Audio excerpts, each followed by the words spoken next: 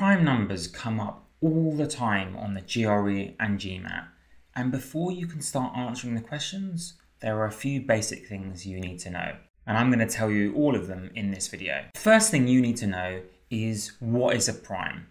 As I've written down below, a prime number is a number divisible only by 1 and that number. And this is why the number 1 is not a prime number. This is the first most common mistake, thinking that 1 is a prime number. Why is it not a prime number? Because it's only divisible by 1, whereas a prime number needs to be divisible by two things, itself and 1. So 1's not a prime number. What numbers are prime though? Here's a list that I want you to remember. It's the first 10 prime numbers. And in case it's not clear already, what makes a prime special? Let's take the number 11. You don't find it in any other times tables. It's not in the 2 times tables, not in the 5 times tables. It can't be found in the times tables of any other number. And that's another way to think about primes. Notice something else. All of the primes are odd except for 2. 2 is an even prime number. And that's something the GRE and GMAT likes to test. So yes, I want you to memorize these first 10 prime numbers. I also want you to understand what makes them prime. The fact that they don't appear in any other times tables, and the fact they have no factors aside from 1 and itself. Using this fact, let's do this real ETS GRE official question. Can you tell me what is bigger, quantity A, the least prime number greater than 24, or quantity B, the greatest prime number less than 28? Now this might take a while, except for those students who've memorized the prime numbers on the right. And we can see that the smallest or least prime number that's bigger than 24 is 29. 27 is not a prime number, it's divisible by 3, for example. 25 is not a prime number, it's divisible by 5. So the least prime number, quantity A, that's greater than 24 is 29. Quantity B, the greatest prime number that's less than 28 is, which of these primes is the closest one below 28? 23. So quantity A is bigger than quantity B. And we got that through, yes, knowing what a prime number is, but also memorizing these first 10 prime numbers. Let's move on to the next question. And I want to stress again that prime numbers are an absolute favorite for the GRE and GMAT test makers. And also they spring up in weird places in real life. For example, there are certain insects, I believe, that hibernate for a prime number amount of years each time. And why is that? Because their predators come at even intervals. And if you hibernate for a prime number amount of years, then you will never be there at the same time as one of the predators, because a prime number is not in an even times table. Anyway, prime numbers are also used in encryption, I believe. So it comes up in real life, but for the GRE and GMAT, I'm explaining the basics you need to know.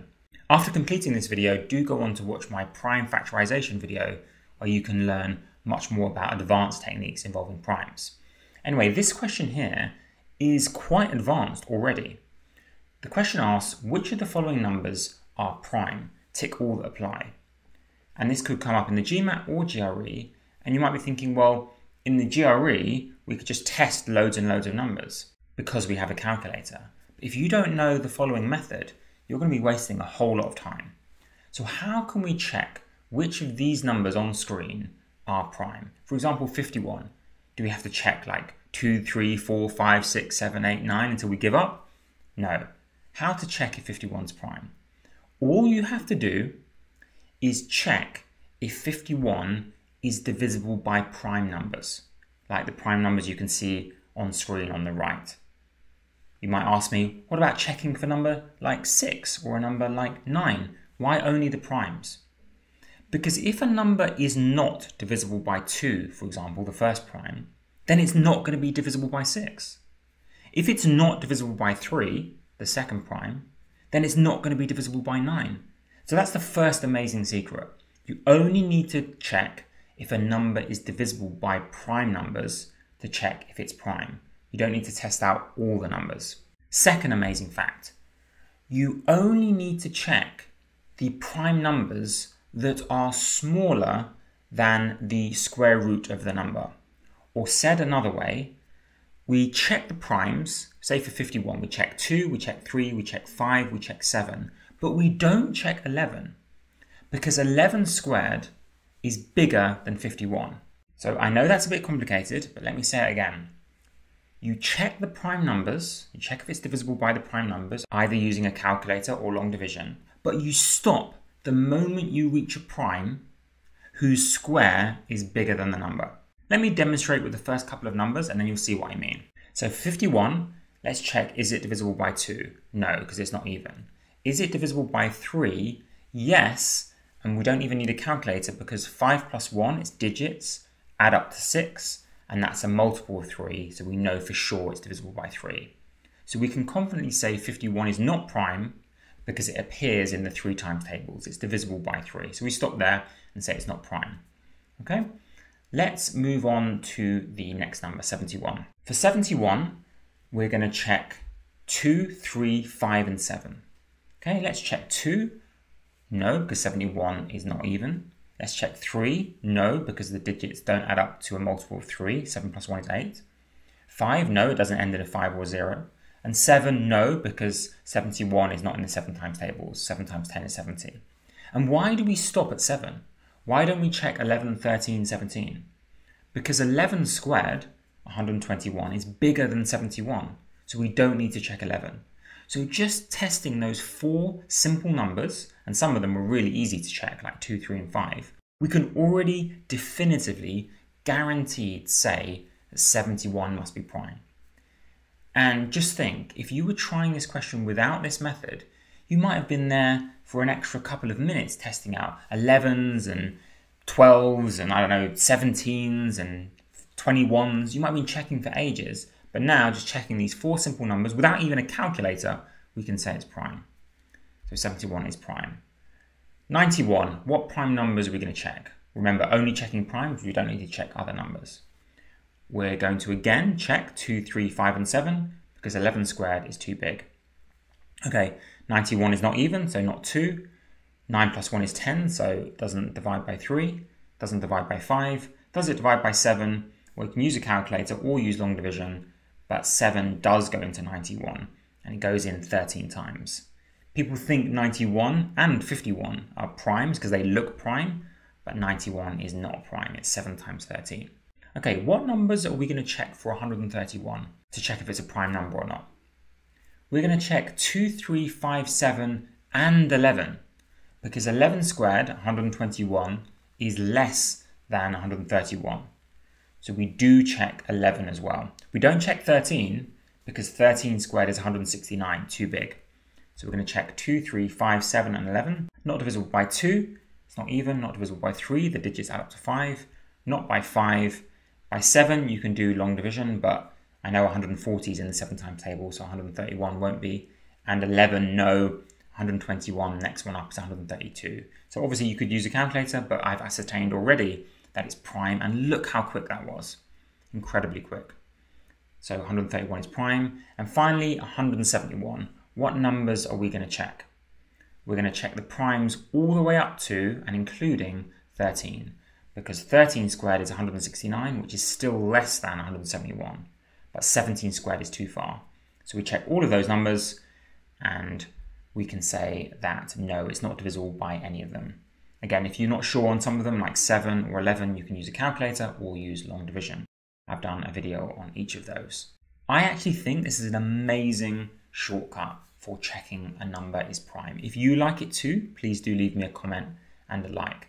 But we're going to move on to the final question in this video, Prime Numbers 101, and we're drawing on an official question yet again. Pause the video, have a go if you like. It's a harder level question this time. The square root of xy is a prime number. Xy is even, and x is greater than 4 times y, which is greater than 0. What's bigger, quantity A, y, or quantity B, 1? This question is testing a fact I mentioned much earlier on in the video, and I've written down below, the GRE and GMAT love this fact. There's only one even prime number. That's what you need to know. The square root of xy, they said, is a prime number, and they said xy is even. And the root of an even square must be even, and there's only one even prime number. So when they say xy is even, and we square root it to get a prime number, the only possibility is that the square root of xy is 2. It can't be that the square root of xy is a different prime number, an odd prime number like 3 or 5, because xy would not be even in that case. When you square it, you wouldn't get an even number. So the square root of xy must be 2, because 2 is the only even prime number. That's a big giveaway. That's the main thing that they're trying to test here. You can try out other numbers, but they won't work. Only 2 will work. And I've done the next step here immediately, which is get rid of the square root. We don't like that square root. It's confusing. So let's just immediately square both sides. Squaring both sides gets rid of the square root on the left, and 2 squared is 4. So we know x times y is 4. But that wasn't the question. The question was about y. How can we use this inequality on the right, that x is greater than 4 times y, to work out what y is, or what y could be? Well, for me, the easiest method at this point is to pick numbers. After I pick numbers and show you how that works, I will solve it algebraically, but for me, picking numbers is the most intuitive. We know x times y is 4, so we could try out numbers. Is it 2 times 2? The problem is, it can't be 2 times 2, because x has to be 4 times bigger than y. Look at the inequality at the top. X has to be 4 times bigger than y, or more than 4 times bigger than y. So it can't be 2 and 2. It can't even be 4 and 1. 4 times 1 is 4, but x, the 4, wouldn't be more than 4 times bigger than y, the 1. So through testing numbers, we can ascertain that x must be an even bigger number than 4, and y must be some sort of decimal. For example, x could be 8, and y could be a half.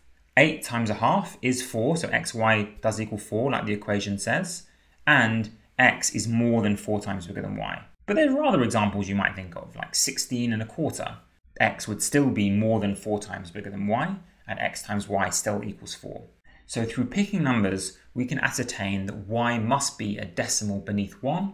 In other words, quantity b is bigger. There are some students out there who won't like that picking numbers approach, even though I think it's amazing. And they'll say, I want to do this algebraically. So how would we do it algebraically? Well, let's see the equation we have, x times y equals 4. Let's isolate the x so that we can substitute it into the inequality. Divide both sides by y, and we get x equals 4 over y. Substituting that into the inequality at the top of the screen, we know that 4 over y must be greater than 4y. Now we can cross multiply, and the reason we can do this without flipping the sign is that we know y is positive, because the right hand side of the inequality was 4y is greater than 0.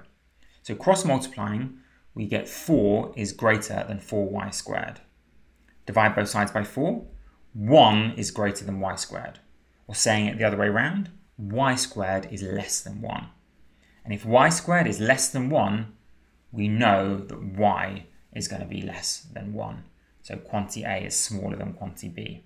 So that was solving it algebraically. Anyway, at the end of this hopefully very interesting video, I want you to be much more confident and fluent in using primes. Most of all, I want you to have those first 10 primes memorized.